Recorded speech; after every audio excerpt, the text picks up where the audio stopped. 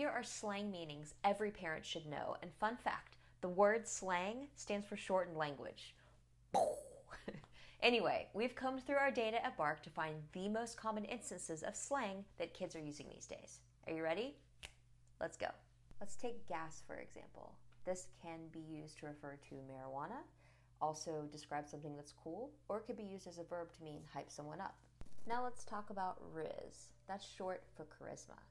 Or how about smash? That stands for casual sex. Believe it or not, this is an abbreviated list. We have so many more slang words along with their definitions on our blog. TikTok slang, drug slang, gaming slang, sex slang, Instagram slang, Roblox slang, and yes, even anime slang. Was this enlightening? If so, please let me know in the comments below.